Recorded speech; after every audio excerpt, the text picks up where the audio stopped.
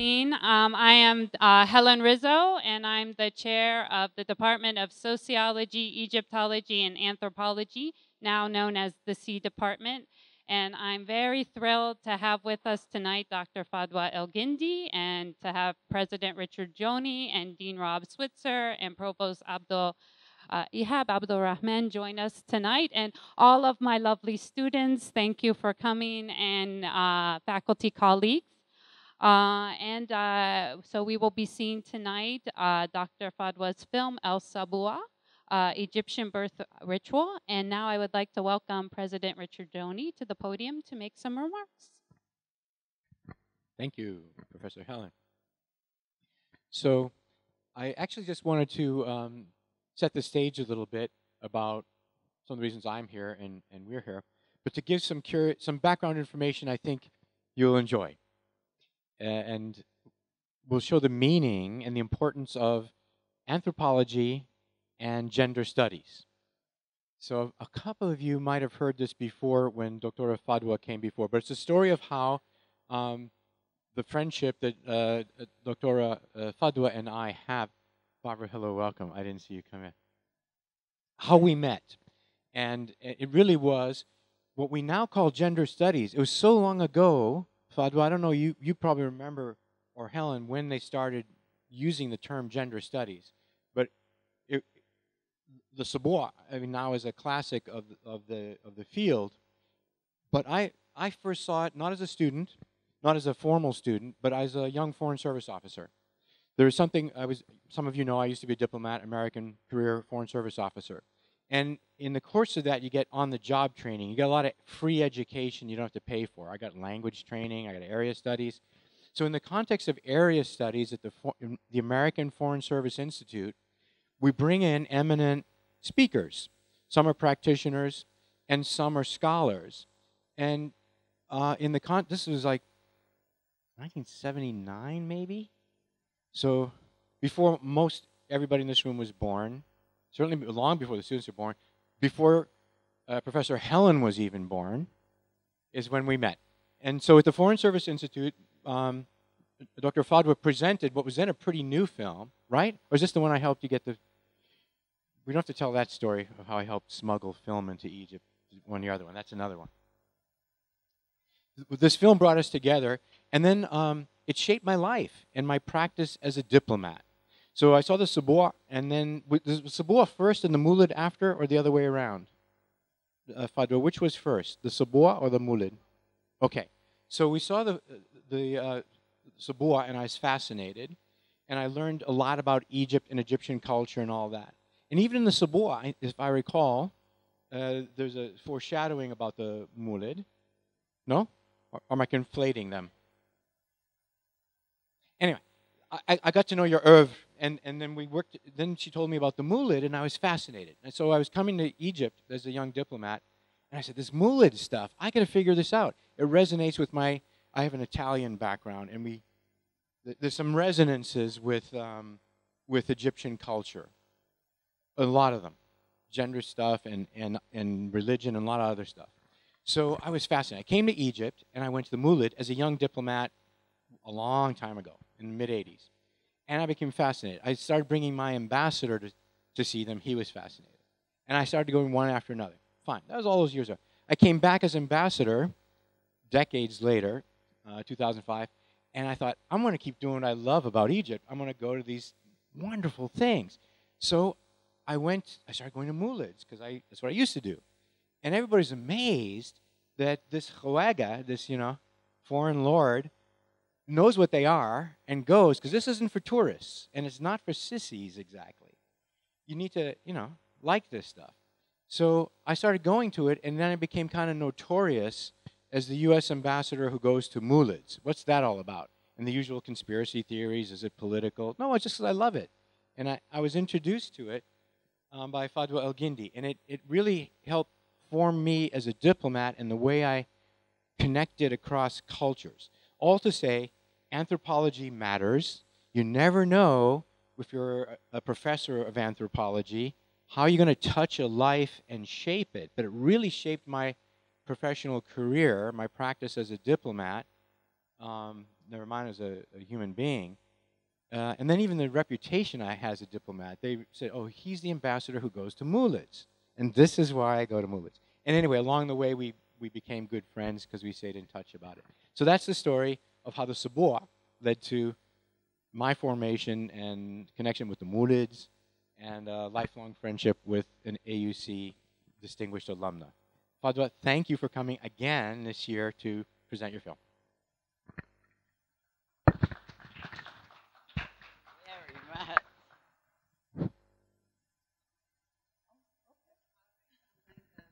We have to give Fadwa a proper academic introduction. So after graduating from AUC with a Bachelor of Arts in Political Science, cum laude, Fadwa El Guindi embarked on a long and distinguished career in the field of anthropology. She's an acclaimed author, documentary filmmaker, anthropologist, and scholar with a PhD in anthropology from the University of Texas, Austin. She has produced international award-winning visual anthropologies on Arab and Muslim culture, including tonight's film. And also, as President Richard Doney said in his remarks, El Moulid, Egyptian Religious Festival, and hopefully I'll say it right, Robal. Did I get it right? My students have to correct me with my Arabic, but I try. These films were produced by the US-based El Nil Research, a nonprofit ethnographic laboratory and visual research center founded by Fadwa. And as an anthropologist, her research involves fieldwork with Arab, Nubian, and Zapotic cultures and Arab Americans.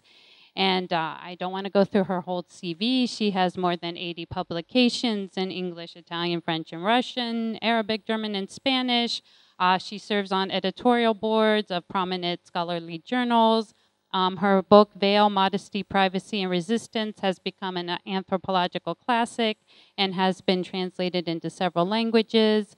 And she's written several other books, The Myth of Ritual, A Native's Ethnography of Zapotic Life Crisis Rituals, where she adopts innovative methodology of native ethnography. And she has written other groundbreaking anthropological books, including Visual Anthropology, Essential Method and Theory, and By Noon Prayer, The Rhythm of Islam.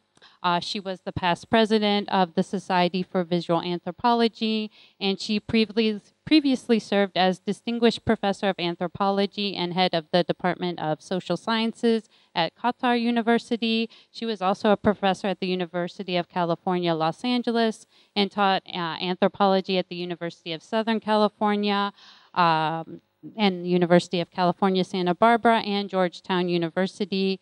And her expertise on the Middle East brought her to the Clinton White House, and she frequently gives lectures to diplomats assigned to the Middle East at the Foreign Service Institute of the U.S. Department of State, and she currently lectures internationally and has been recently elected as a fellow of the World Academy of Art and Science. So welcome, Dr. Fadia, to the podium to tell us about your film.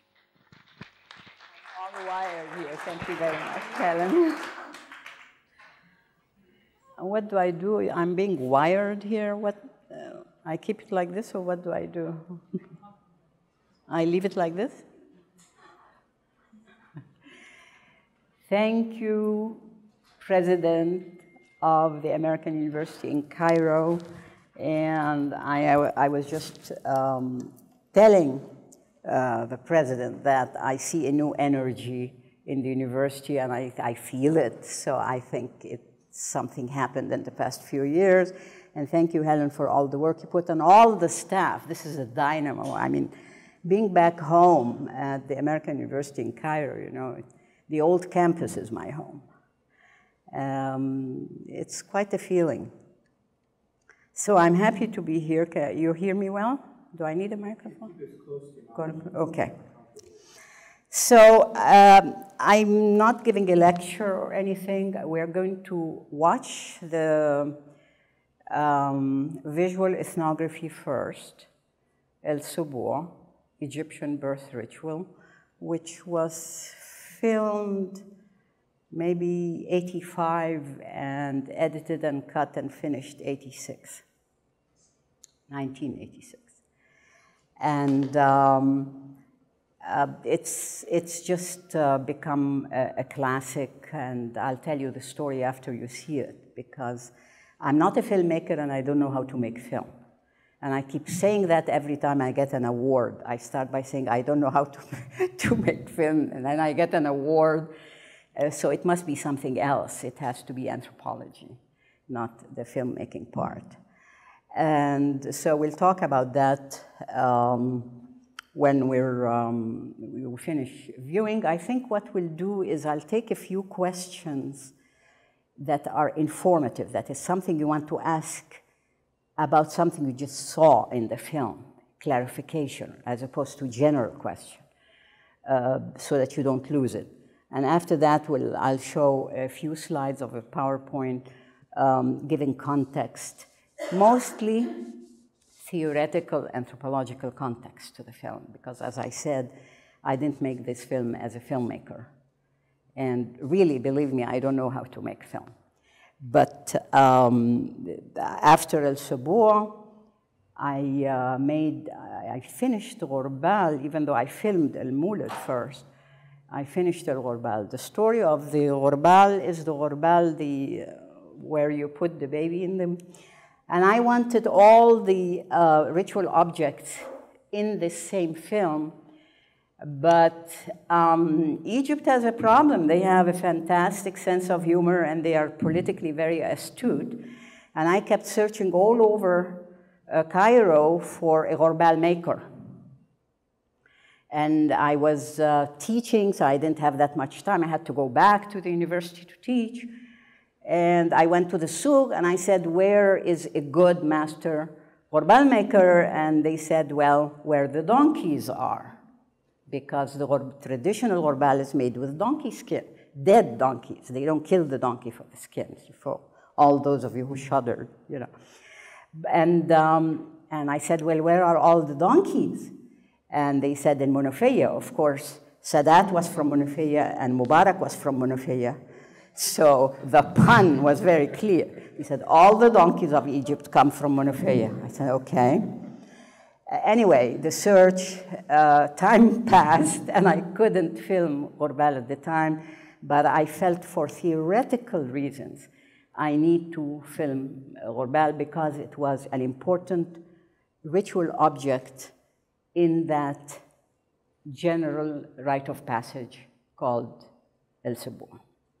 So that's why I made Ghorbal, not because I'm a folklorist who's collecting traditional things to make films about. This was justified theoretically, that it's one of the ritual objects in El Sebou that I couldn't catch because of the donkeys of Monofeya. So I had time to search, and I ended up, guess what? It was in Monofeya. That's Egypt. So at the time, they all look at each other. All the donkeys are in Monofeya, and it turns out that the best craftsman was, in fact, in Monofeya, and I went and filmed it. It became another kind of a film, and maybe we'll have a chance in another time when you don't work so hard to talk about Ghorbal and how it was made. So now we can watch El Sebou. It's, I think, 28 minutes. We cut it so that it's classroom time as opposed to television time. So it was, I think it's about 28 minutes. So if we see the film now, I will pick up after we see it. What do I do?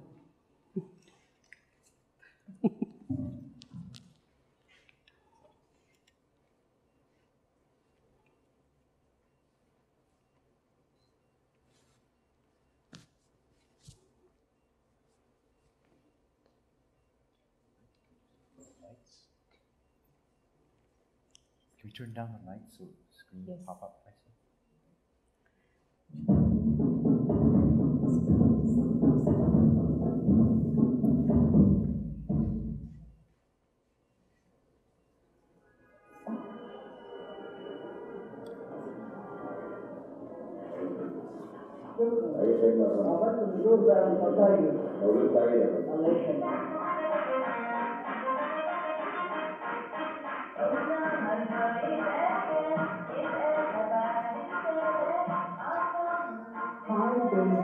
The twins, Shaimat, the girl, and Muhammad, the boy, were born to Karima and Fatri.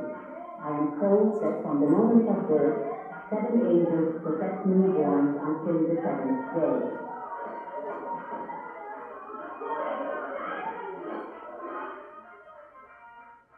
This is the eve of the Sebou. A big candle in the decorated Sebou pot is lit while the babies remain covered from the eyes of strangers.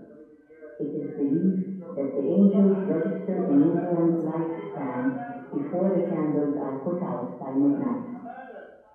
Coins are dropped into a dish of beans soaking in water to bring about abundance and prosperity. Women dress up both ceremonial pots with gold jewelry, and the father dresses up the boy's pot with his rosary beads. Undecorated and undressed, the Sebou pots are made out of clay in the pottery village in Fustat, historical old Cairo. On one side, there is the old mosque of Amr ibn al-As.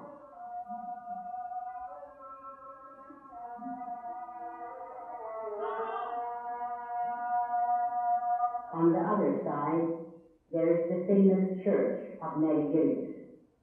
Sebou pots are used by Muslims and Copts, rich and poor, urban and rural. For 150 years, potters like Hajj Saleh have been making pots in this area, passing the craft to the sons. The Sebou pot consists of a base and a long neck. 4 candle holders are attached around the top ridge of the base.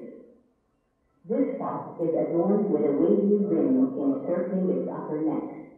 It is a girl's pot called Olla. The Sebou pot only resembles the traditional clay water jar, but it isn't used for drinking. It is a ceremonial object of symbolic value. From birth, a newborn is gender neutral. The Sebou on the 7th day marks the point at which gender is differentiated and the newborn's sexual identity is publicly announced and celebrated. The clay pots represent gender difference. The boy's pot is called a bride. It has a spout attached to one side and a handle to the other. These pots are then painted and decorated. In the not-too-distant past, decorating the Sebou pot, like the rest of Sebou preparations, was done collectively by the family gathered together before the Sebou.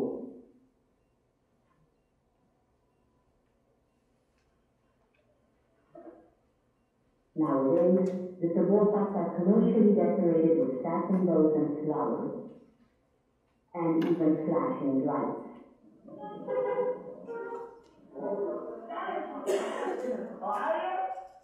Still, in Egypt today, the Sebou continues to be a family affair, an occasion to express kin solidarity and reaffirm family ties, particularly those through the mother. Karima's mother passed away, but only Iman, the mother-in-law of Karima's brother, stayed with Karima in the hospital and is taking care of her at home. She has a key position in the family. Extended family members are packing candy and peanuts in special sacks for the next day. Peanuts are now a substitute for the more typical roasted chickpeas. As relatives work together, they are all served mubah. It is an additional drink that is primarily for the new mother, but is ritually offered to all in attendance on the occasion of birth. مكون من زيت وكراوية وعروق عرابي وكركم ومجرد وحبة خضراء وحبة غالية وبطين ومحلب وحبات وورق لورو ونموات طبيعي نموات خشب عبارة عن إنه بيكون الوحدة إنه مادة عضوية بتعوضها مادة طب. Mohan is given in large quantities to the new mother after delivery. I was told that it prepares the new mother's body and increases her milk.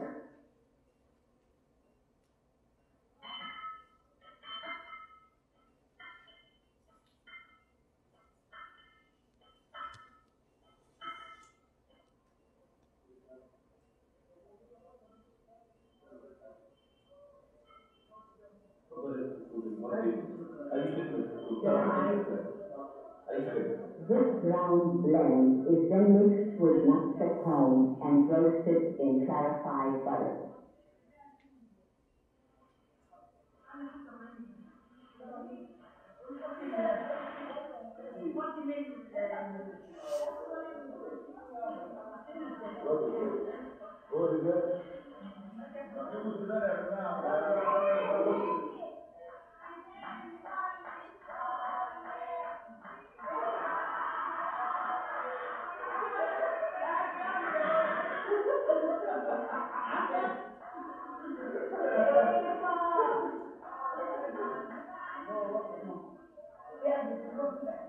Traditionally, the seventh day after birth was the time when a newborn ceremonially received a name, a boy received the first haircut and was circumcised, and the girl's ears were pierced.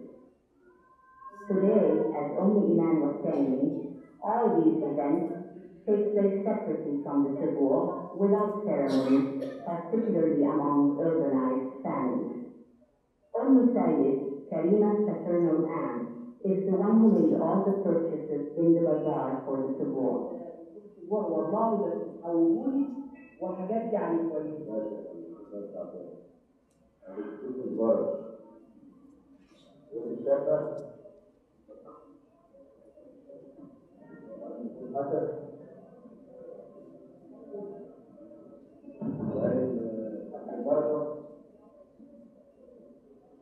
طبعا ما تنساش عن العفريت. العفريت والجو كمان.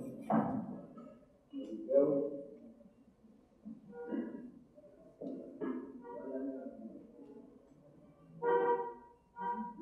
اللقمة ايه بخور اللقمة؟ اللي هو بيبقى له ريحة كده. يعني دوت ممكن هو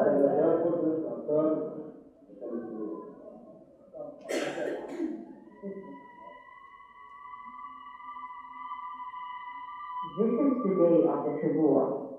The family is particularly rejoicing the arrival of a boy. Karima, informally called Otta, remains with the babies.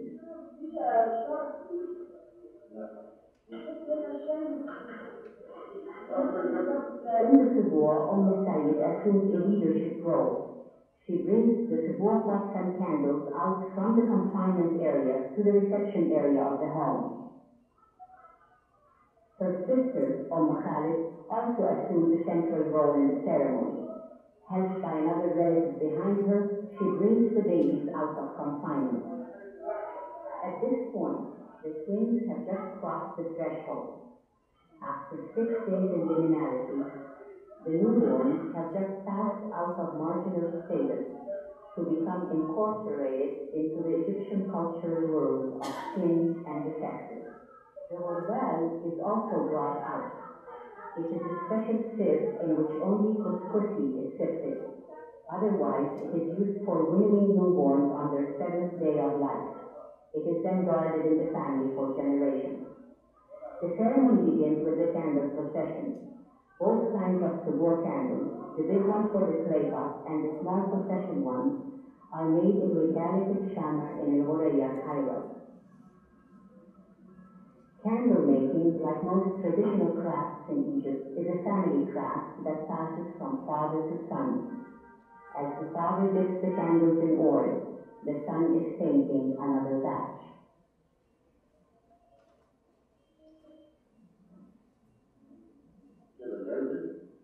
بيشيل على طول الورد اللي انا عايزه، تخيل ان انا عايزها، برضه انا قلت للورد اللي انا كده في الحوض بيشيل تكسر اي شمعه تلاقيها زي راقي البصره بالظبط، رقاق فوق بعضيها.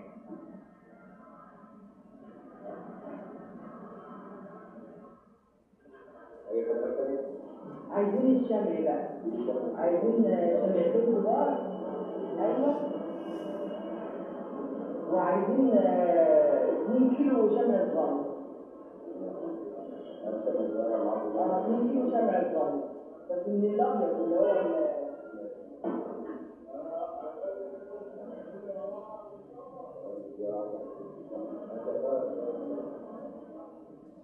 In the past, the role now assumed by Said and her sister Khalid was that of the midwife. Today, the absence of midwives created an opportunity for women in the family or neighborhood skilled in the lore and tradition of the Sebou to be called upon as ritual leaders.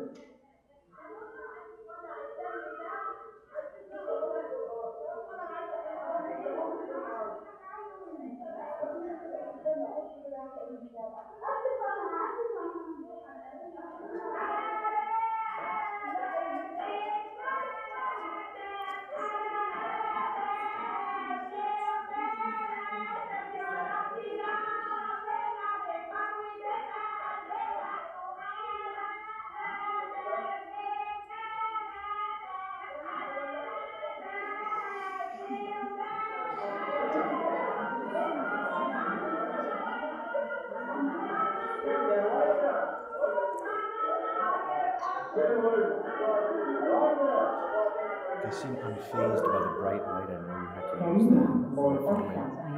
I minimized them. I used light and then I asked them to remove the lights. We were intrusive, no doubt about it. But they amazing. For example, because Orta has just had a baby, there are angels with her. In difficult words also, angels stay with her until the Sebou. Why do we have a Sebou? To dismiss the angels. We dismiss them today. It's possible we don't mop until next day. It's a very small flat. The importance of the family and relations of respect are emphasized through ritualized joking instructions to the newborn. Listen to your mother. Don't listen to Fatty. Listen to your uncle. Don't listen to your uncle and throw your uncle with stones.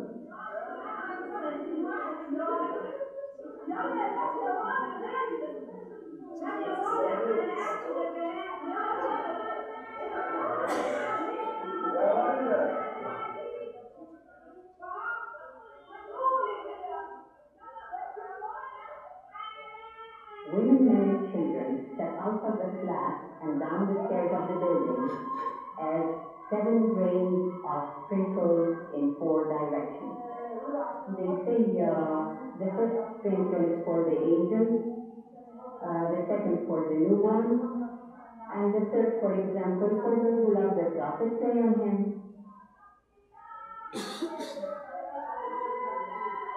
We're standing here and the wires.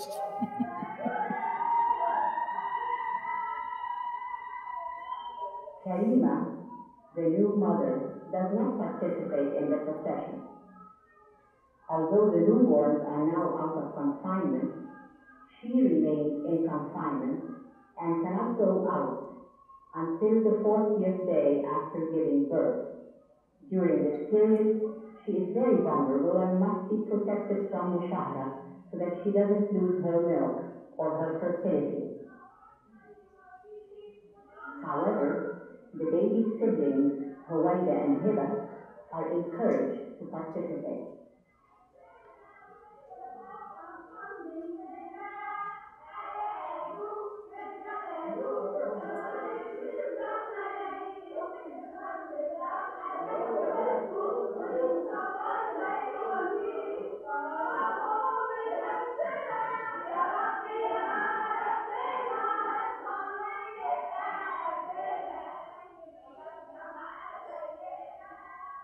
It is here at the street gate and before sunset that the angels are dismissed.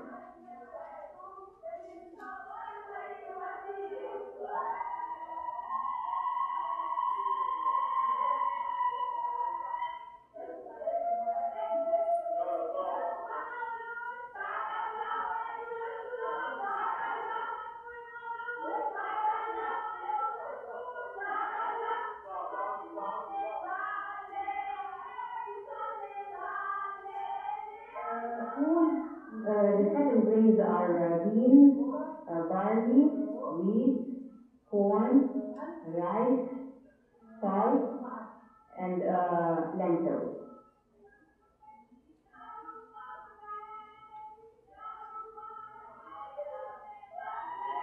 Did you use one camera, or did you have 2 cameras? One. So you had to move. Oh, it was hell. I'm reliving it.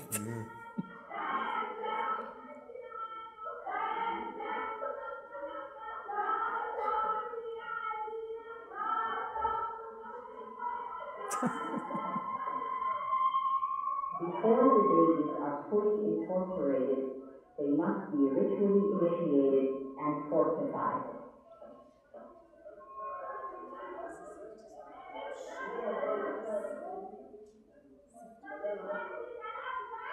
Don't listen too fast, please. Listen to your grandfather Ali.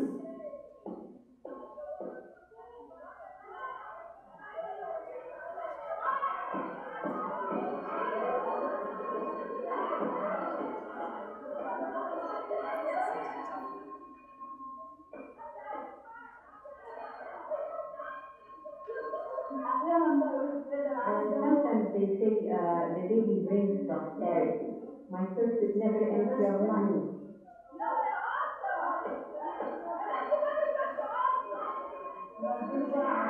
What does the mother, the new mother, they are looking for her. She was not feeling well at all. It was terrible. This is a custom from those before us. Yes, our forefathers. There she is. The wabad is tied with a blanket, and the twins are put on top of it. The mother steps over them 7 times.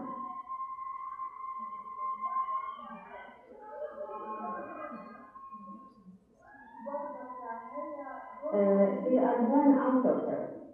She has to cross them. When a mother crosses her baby, all his life, nothing can happen to him. If anybody else tries to cross, no, wait. But no, this is the mother. She has to cross her baby. I was told that pounding a brass mortar and pestle makes a newborn attentive, and winnowing invigorates him.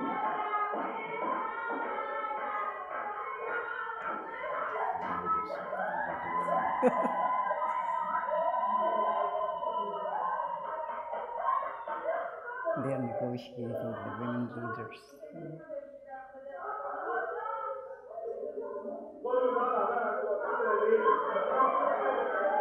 Na'ut, they have to pay money gifts.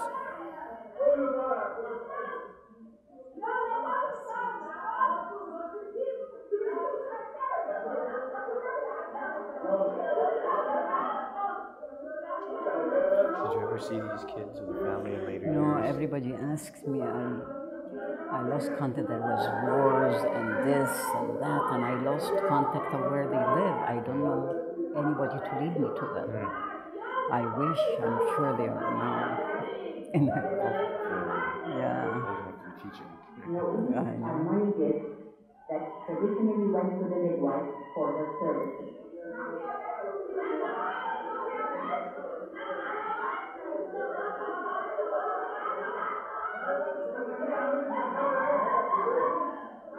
This was 85? This is 85. My fundraising, the best. Had it been a midwife who delivered, then all this money would have gone to her, and even more. This would have been her fortune. But today, there's no midwife.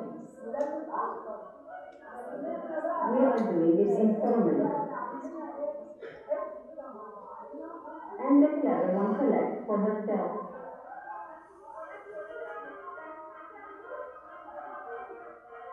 Birth is a time when the strong bonding among women is expressed and further strengthened.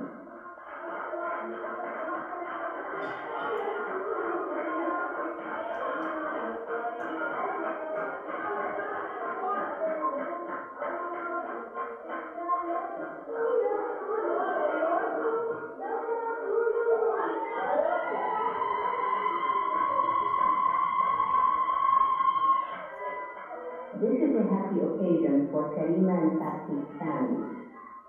Egyptians celebrate by giving joy cries, by singing and dancing.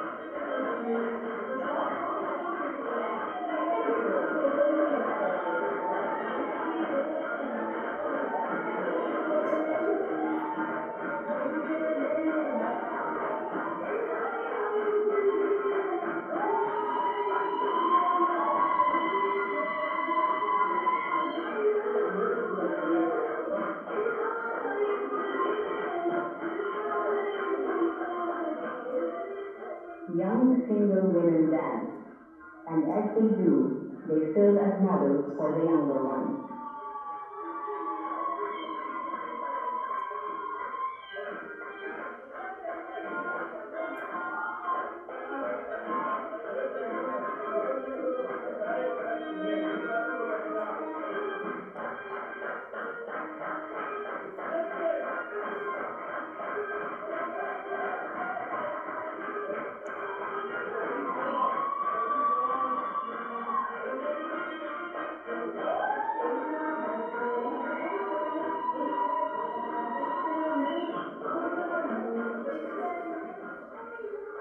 Everybody is encouraged to dance ballet, old and young, women and men.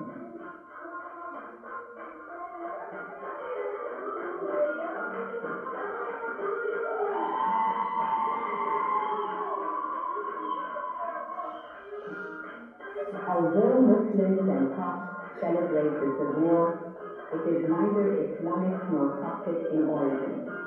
The symbolic content and the meaning of ritual objects and actions are expressions of ideas rooted in the ancient traditions that existed throughout the Middle East. Muslims add Islamic ideas to it, and Copts add Christian ideas. But in both, the Sebou remains fundamentally the same.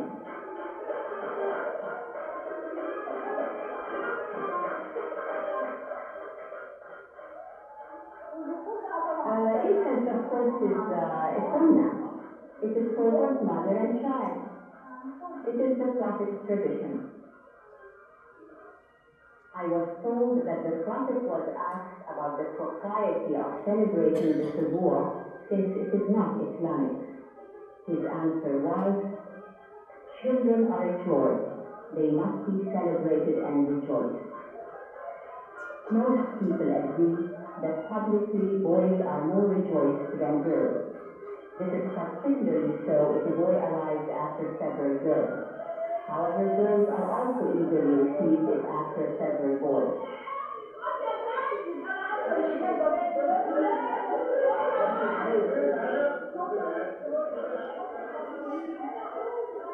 Children in general are received with joy by the entire family.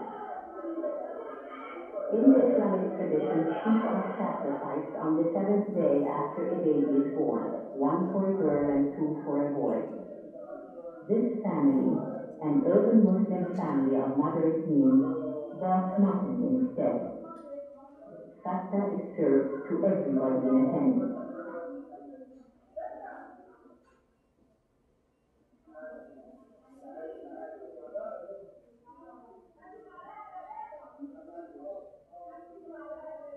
As the Sebou ends with commensality, the newborns are now fully incorporated and the family is reborn. Nice. Hello.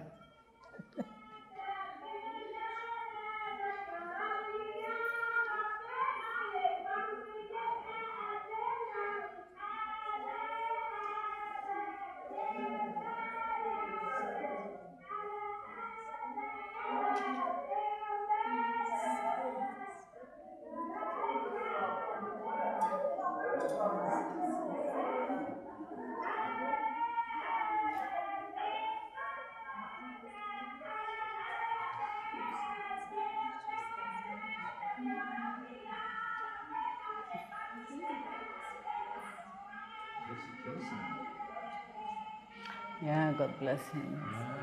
Small amount, but I was desperate. I was collecting 10 pounds here, $10 here, and 10 pounds. Editing in the States is very expensive.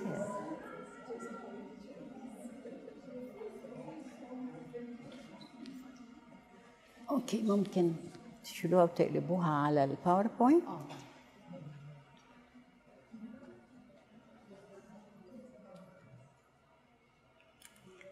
Okay, if you have any questions that are directly about something you're wondering about in the film content and so on, small questions before I give some background to the making of the Sebou one. Any questions about what you saw? Yes? It wasn't quite clear to me who was the father of the twins. Can you explain his face or his appearance? Yeah, I had a problem with him, but he was the one who, while the young woman was dancing, would go in front of the camera back and forth. I removed very few pieces of this film. All of them were him, because he wanted to be in the camera all the time, and he was wasting our time. He was just a narcissist. But that was the father of the babies. But his role is, he's there, but it's the women, really. It's a women's show. Yeah. And what's the relationship of the mother to the other woman? She looks pretty sad and like tired. This is the 7th day after she gave birth to twins, and one of them was a cesarean. She was feeling very sick. That's why I didn't film her in her room. I wanted to film her in the room, but she was very, very sick. So it's not that she was upset. She was really not feeling very well. And also that wonderful husband of hers was the tension was very high. I mean, you have to understand that getting a rapport and permission to be in such a small flat and have them forget that there's a camera and act naturally requires a lot of work. And the tension was very high. And every time I went to the bedroom where the twins were with the mother, that husband was yelling and so on, so I ran out again, and I really felt like kicking him out of his house, but I couldn't. So it was fine. We managed. She was very, very weak and ill and tired and all of this and filming, and her husband was yelling all the time. So that was the problem. Yes.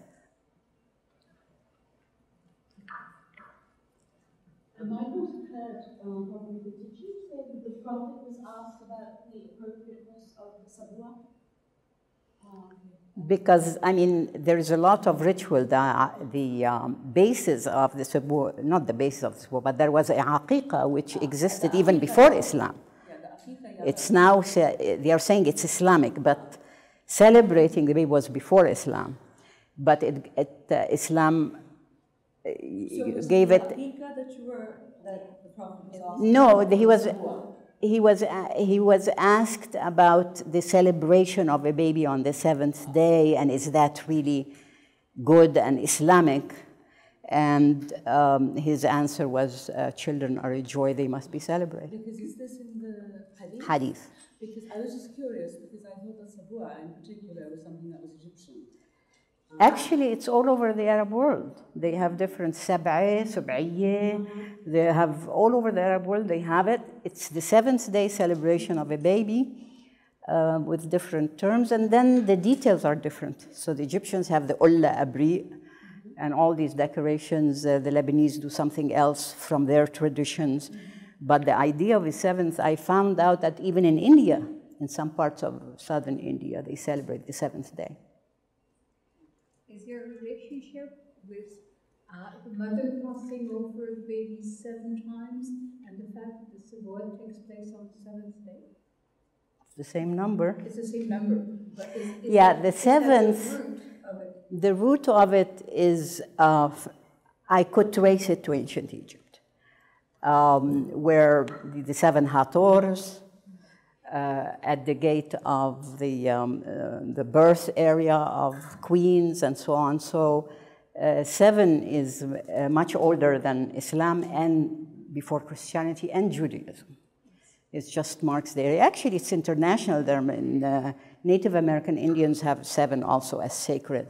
But I traced it, of course, within the cultural tradition.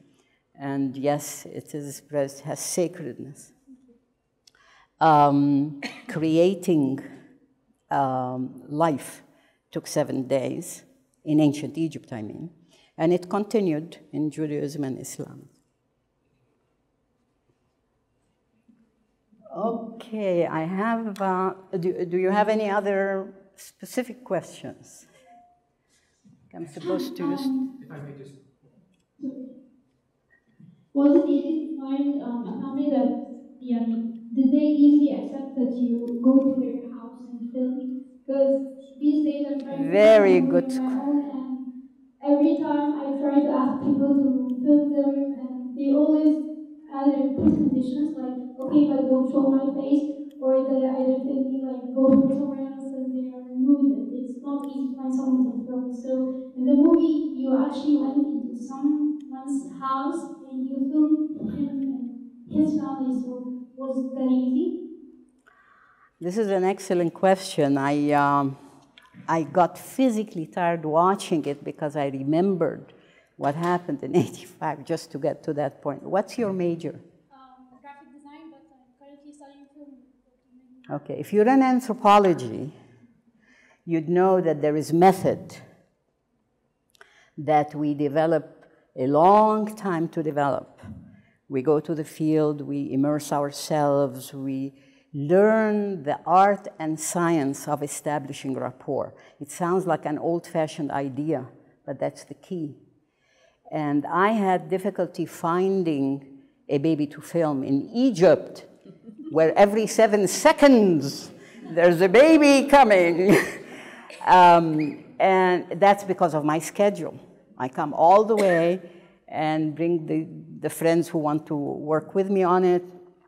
And then either something happens, the baby doesn't show up on time. I mean, it's a natural biological phenomenon. Or the mother falls sick, or things like that. The 3rd time around, I spread the word. I said, anybody born who is willing to talk to me. I didn't say, permit me to film. So it was the person whom I have chosen as a cameraman. He's a documentary filmmaker, but he does what I tell him, and I'll talk about that. Heard about twins being born both boy and girl, which is ideal, because having a boy, you will have only a boy's ritual, a girl's ritual and symbolism, but having both was just ideal. I didn't choose it, it happened. And he gave me the name of she was still in the hospital. She just gave birth. And I rushed to the hospital. And I went into the room, introduced myself, and started establishing rapport. I established rapport very fast with the aunts, Said and Khalid. They were all in the room. The room, pots and pans and carrying televisions going in. I mean, you stay in a hospital in Egypt, Ya Hassan, Ya Muhammad, Ya, and noise and so on, the opposite of hospitals elsewhere.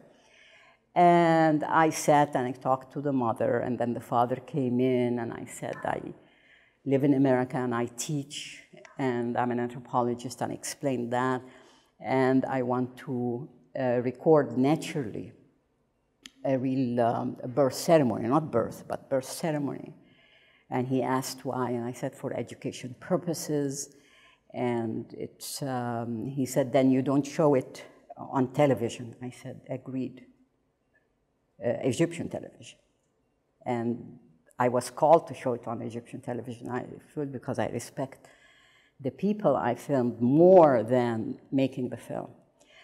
And so we talked. It took, I had 7 days to work with. Usually we take a year to do that. But I had experience with fieldwork before that helped a lot. And so they began to trust me. I went all the time, and I sat in the room, and the mother was really having a very hard time. She was very ill. And then they said, okay. I told them it's going to be hard. We want to visit your place, your apartment. And I think they were in Salam or something there. Lower middle class combination of the family. And they don't know me except through that, which is, I think, is a miracle of sorts. And I told them that I will be making all the decisions and that they are just to ignore that there's a camera and there's very little light. I minimized light, and we only had one camera and one sound. But it's still very intrusive, and the cameraman tended to be intrusive. He's a documentary filmmaker. He's got a different style of filming than in anthropology. So he thought that, you know, when the husband, the famous husband, would tell him, bring the camera my way, and he would bring the camera, I had to pinch the cameraman because the sound is running to come back to the babies. I had to make a decision what to film. But the flat is so small. And after a while, as you pointed out, they forgot we were there. Because there are several things in Egyptian and Arab families in general that are considered private. One of them is eating. They don't, I mean, having sex and eating, things you don't film. But they let me do that. And so looks like I will never get to my slides, but I love your questions, yes. Did they watch the film? Yes, absolutely, before anybody else. I took a rough cut and made a trip to Cairo, to their home, and they looked at it. That's part of our protocol and ethics in anthropology. And I was trembling. I mean, I had the first master's student in visual anthropology from the University of Southern California, Ushi, German. I needed her discipline. And she was with me, and I was trembling. She was telling me, I'm trembling. In case they say, we don't like it, don't show it. And I spent so much, and the difficulty of monies and bringing the film into Egypt. This is filmed in 16 millimeter. Some of you never even heard of 16 millimeter. This is 16 millimeter camera, not video. And so, he said, it's okay, you did some editing. I said, yeah, of course, it's all removing you mostly, but anyway. I mean, the proportion of films you have, you cut, I couldn't cut any less than that because of the budget that I had. I just got very little because we filmed something that's very studied. And I want to talk a little bit about that. That's what makes it anthropology, not filmmaking. I spent 2 years studying and interviewing the Sebou before I filmed.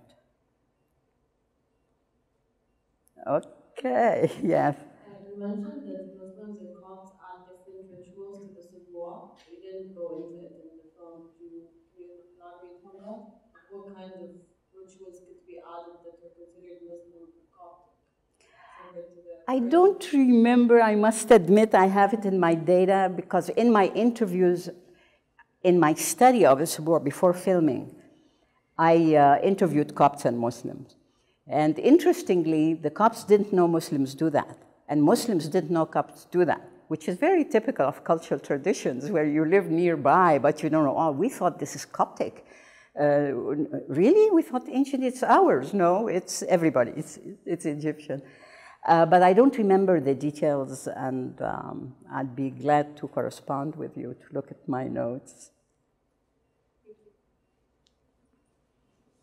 Okay, we go through some slides. What do I do here? No, I'm doing something wrong. I just got that Life Achievement Award from the Society for Visual Anthropology in this November. That I delayed my trip to Cairo for that reason. When they called me, there's a story to that.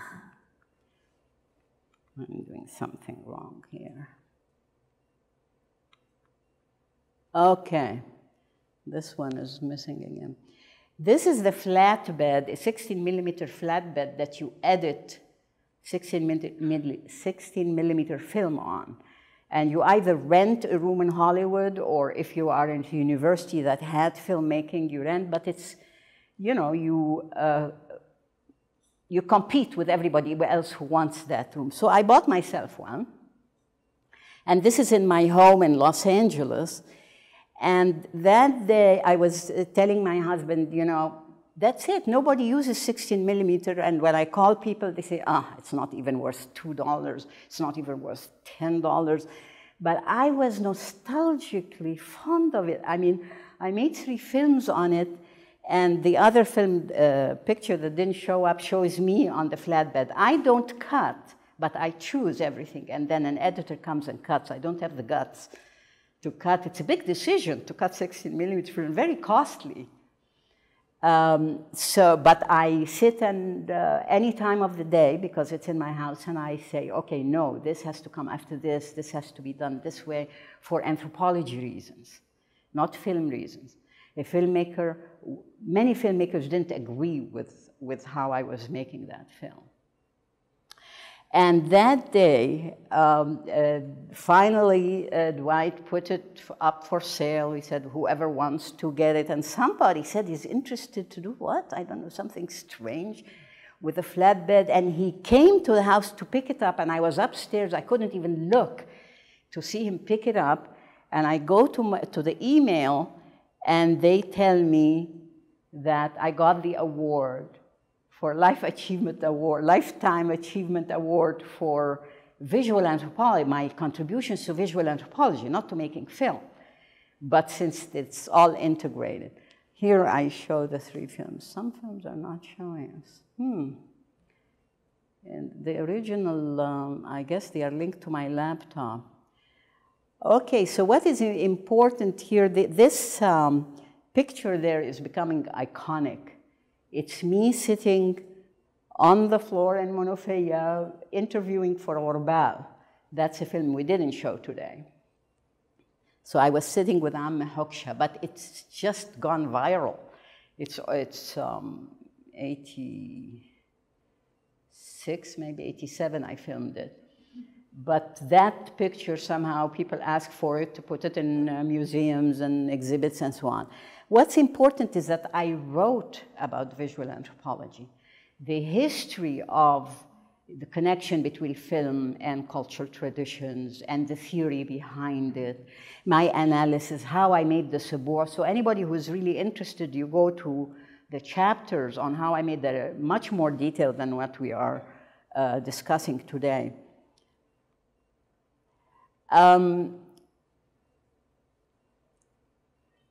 I stress that some people say you say it too often, too much. I do anthropology, not make film. And what I show here at the left is something I put together at about 3 o'clock in the morning before we went to the house to film, because I realized that the people with me, the documentary filmmaker and the cameraman, his son, didn't know what anthropology is. So he knows what documentary film is. He comes from journalism and cinema, not from anthropology. So he was discussing that I'll be doing this, I'll do that. I tell him, no, this is not significant. What is significant in my analysis is X. And what I want to show in the film is the analysis, not the chronology of the film. Like folklorists may sometimes want to just document chronologically a Sebou and then put it in, you know, on the record in museums and so on. That was not my goal. My goal was to show the analysis of El Sebou. And so I sat late. It was Garden City House or something. I don't know if it still exists. I think it's gone by a Cyprus woman. It's the only hotel in Egypt, maybe, in Cairo, that has no television, no telephone, nothing. And it's a very simple bed. You think like you're camping, and very cheap, you know. And I stayed there because I don't want any noise and I want to focus. And when I realized they don't understand what I'm doing, I scratched my analysis that we have to put El Sebou in terms of aspects, actions, and objects, and the significance of those, because it's the meaning of these traditions that really will last.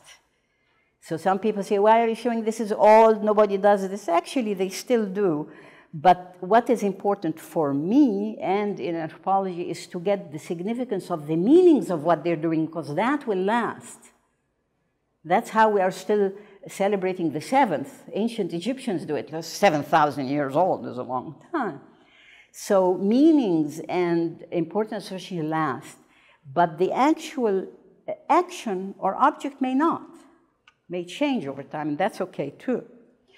So this is one, is that by doing this, a method got developed, and that you show film, you show analysis, not chronology of action. The other film, I show a field interview, and then I cared to integrate the visual in the mainstream anthropology. So the book Veil that was talked about benefits from visual analysis. So I found that the veil and the mashrabiyah, this kind of veil, the burqa of Afghanistan, and the mashrabiyah are identical. It's a piece of architecture, this. She's taking her house and walking with it. She sees and nobody sees her, and that's the idea of the mashrabiyah architecture. So I integrated in the book the visual analysis, and that makes it visual anthropology as opposed to filmmaking. The other thing I tried to do is I tried to put all of visual anthropology in a genealogy, because people say, oh, you're doing documentary or you're making a film. I say, no, I'm not making a film, and I'm not doing documentary. We use very different principles. So I found that I divided into ethnographic and scientific. Scientific meaning building of knowledge and based on research. Ethnographic filmmaking is not necessarily based on research, even though it's ethnographic. And I put the names of famous people like Marshall and Tim Ash and McDougall and John Bishop and so on in the ethnographic. If you take visual anthropology, these names are known. And the scientific, I found that we have pioneers, Boaz, Griol, who experimented with photography and filmmaking, and they are part of the history of visual anthropology. Bateson and Mead, who did actually scientific film that is cited and is now in the National Museum. There is a German tradition, there is French tradition. Well, the French tradition, Jean Rouch did his own thing. And he goes around with cameras, so he puts art in it, and cinema, and documentary, and mixes all of that. But he's a one-man show. He didn't leave a school of people doing that. They don't know how to. It has to be Jean Rouch. And when he died, it's sort of gone with him. And the contemporary traditions, I divided into filming others, filming selves, research film, that is, you do film that is just expression of research. There's nothing fun in it, it's all research. And visual ethnography. I didn't realize that what I was doing was a new genre, and that probably explains all the awards. They don't know either that I have a new genre. I thought that by doing anthropology, not making film, that I'm antagonizing everybody, and I was antagonizing people in film, and they said, this is not interesting, but it got all the awards. That the cultural identity is very clear in there. Systematic, you did several things like cutting in and out from interviews into action. So I broke the chronology, usually in the documentaries, usually don't. And many things, and I didn't realize that by doing this, I'm introducing a new genre in that field, and I call it visual ethnography. I think I'm the first one to use that term. Now it's used a lot. And that it's not ethnographic film, it's not documentary, it's visual ethnography. It's like writing a book. And I felt the same way when we were editing this that I feel when I'm constructing a book together from data. Because I had data and I was constructing, and I say, no, if we do it this way, we are violating X, the analysis that says X. And at that time, people were saying, come on, just remove 2 minutes and it's fine, the film is fine. After that, the award, they keep saying it captures cultural identity. It captures this, it does this, and then when I wrote about it, it became an actual genre. And this is what's the point. This is when I was the head of department in Qatar. And of course, I'm trying to introduce the visual. That was not an easy matter. And I was in the middle there, dressed as I usually do, all in white. And you know, they wanted to take pictures with me, so we were taking pictures. Then when I put it on the screen, at least one came and said, no, you can't do that. I said that they can't really see you. I mean, she said, no, everybody identifies me. Just you can see me, but everybody else knows who I am. And the one who complained was the one who was most covered. So I kept thinking, I mean, this is a visual anthropology debate. What's the point of taking a picture visual? The Qatari women have a strong sense of privacy. You cannot take a picture of it. They'll stop you in the street, they'll call the police, and you'll go to jail. But men are a public domain. You can picture them anytime you want. But women, the minute you hold the camera, they trust me, that's why they let me take this picture, but the minute you hold the camera and they feel that they are in view, you'll be in trouble. So there is this sense of me being in a picture is something to really think about, and the role of the visual and identity and privacy and tradition and so on. And I end here. So, any questions? I don't know how to close this. Yeah. They won't go away.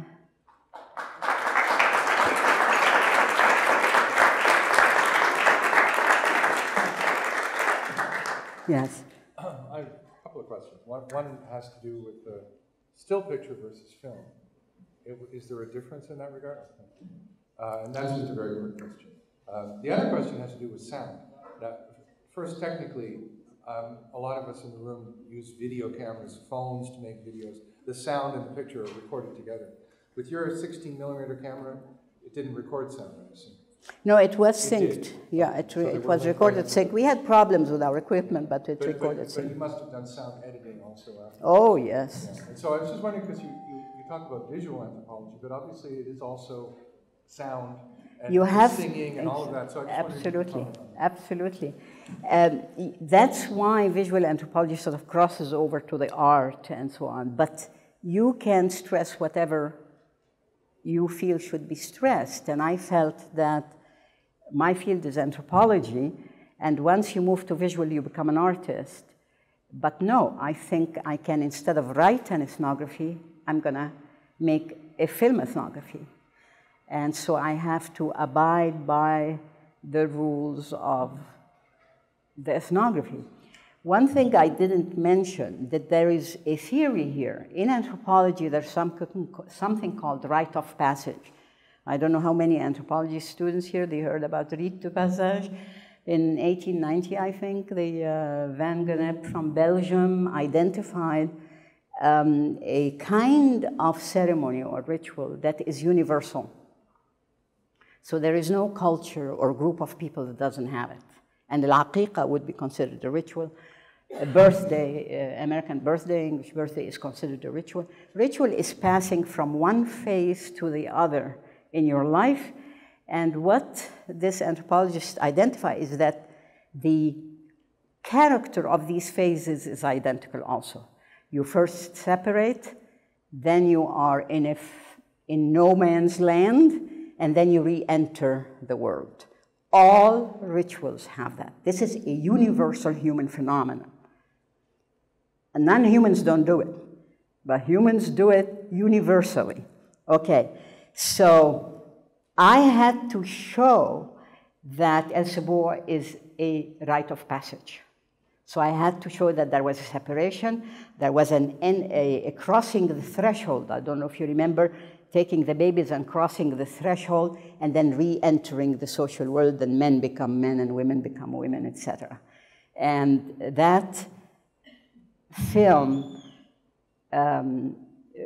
reveals that theoretical part in anthropology, which is the rite of passage.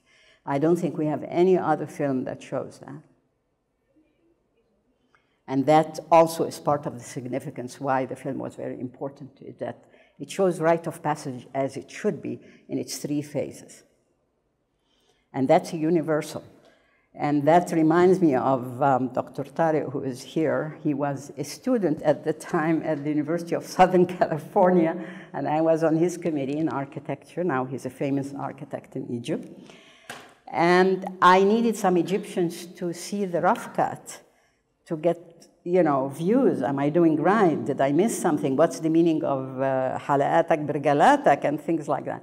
So I put the rough cut, and then I was thinking, well, the ritual, and Tariq looked at me and said, it's not a ritual, it's ordinary. And that's a common thing. Like if you tell an American the birthday is a ritual, it's not a ritual, it's a birthday.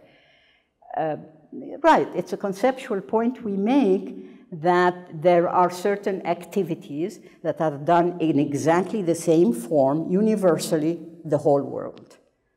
So other fields don't recognize that. I was writing something from the perspective of Islamic studies, and I said, La aqiqah is ritual. He was shocked, because the word ritual implies barbarianism, or I don't know what. It's not a ritual. And that's very common, and that's interesting. That's why anthropology should be aware of that, that a ritual is a technical term, and a technical term about an activity that's universal. All human beings do it. When you see the President of the United States being accepted for office, that's ritual, and it has a structure, and we know it in anthropology, and they follow it exactly. Not in terms of the details of what they do, but the pattern of separation, liminality, re-entry is universal. So that's a point I try to make in the Sebou. So it's not simply an old tradition I want to preserve. That wasn't my goal.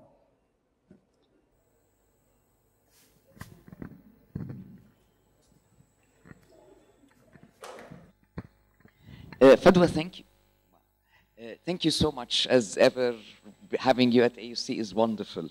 And I remember the last time when we were doing the Cairo papers and you gave the keynote about visual anthropology. I have 2 questions. You said something very interesting, like writing a text, an ethnography, and doing a visual ethnography. As an anthropologist, how does the difference in the medium through which we communicate knowledges actually shapes the way you think about ethnographic fieldwork, interpretation, and the questions of representation? Because I think there is something immensely rich in the visual in that sense that the words sometimes do not allow us to say. So I would like to hear from you on that. The second question relates to al-ghurbal. Al-ghurbal, the object. Again, another point which is very interesting is that this was 1980s. And at that time, we haven't read Latour, we haven't talked about object agency and the object as the central part of, which is fundamental to current debates in anthropology. What made the object so central in your analysis at that time that it took us actually quite a bit of time in anthropology to recognize the centrality of things and how do they actually become an inseparable part of our social lives in that sense? Your question is too deep. I'll start with the second one. The centrality of the object had to do with the completion of the ethnography, in my case here. That is, the ethnography would not be complete if it didn't have all the objects. And if you notice what I did with the candles, I traced where they got the candles, and then the candle maker and the purchasing of the candle, giving it context. And I wanted to do the same with ghurbal, except for, you know, Egyptian humor. So I made a whole film on ghurbal, but it wasn't relating to Sebou. It became another genre at how to do an interview in the field on camera from scratch. So the ghurbal is a completely different film. The first one, how does making film affect ethnography? Actually, I think ethnography affected my making the film. That is, I never had to ask myself, when I'm writing, I never ask myself, how do I present that? I just write it. But how do I present it visually? And as you said, there is sound, there is things to cut. Decision-making is much more difficult because I am writing or making that ethnography for 28 minutes. And look at how compact it is. And that's what filmmakers, at USC, they have a big cinema school. And they felt this was really not going to go. This is not cinema. And I said, it isn't. And, but it's not cinematic. It's not, you know, I compacted it with knowledge. And my goal was always, okay, where is the third phase? Where is the first phase of the ritual? This object, I have to trace it. And all the analysis was done before filming. So that I went out, I spent 2 days doing the contextual material, doesn't look like that. And then 2 days with the Sebou itself, because there is the eve of the Sebou and the Sebou, and I went both times to the house. The rest was with Sayed.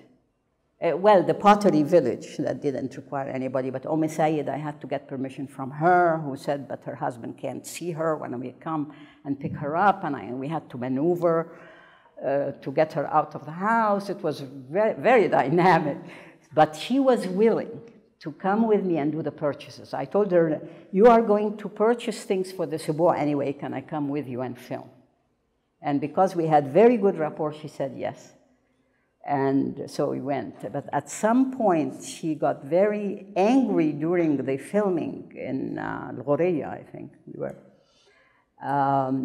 that I just stopped. And she said, this is it. This is intruding in my life. My husband's probably home. I didn't cook. And I kept thinking, now we spent about $20,000. What do I do? And then I said, anthropology. She's more important. So I stopped. I asked the cameraman to stop. I told her, look, it's going to cost me a lot, career-wise, money-wise, but you are more important. So if you want to go home, I'll take you home now. She looked at me and said, continue. So it worked. But I was, again, trembling. But I thought that if I give them the priority in everything, the human part, which is not different in writing or filmmaking. So I don't know. I have to think about your question more, whether it did affect my writing of ethnography. That is, it raised a certain consciousness. It's possible. It's possible that when I was doing Veil and I was doing the analysis of that, it came from the filmmaking. I don't do photography. I didn't answer your question. I don't do photography, but the photographers who are highly valued in anthropology are the ones who do ethnographic photography. The human side comes clear. It's not just the object, but the humanness of the object comes forth. And who is the famous photographer? He worked on the Navajo, I don't remember. But the difference is exactly that, the humanness in the photography. Otherwise, it's beautiful photography, and I have nothing against art or film or anything. I just don't do it. Okay? And I tell you, whenever anybody asks me, I think I have a problem, I said, probably you didn't have a Sebou. That's why. You just have a good Sebou and you will live a long life happily.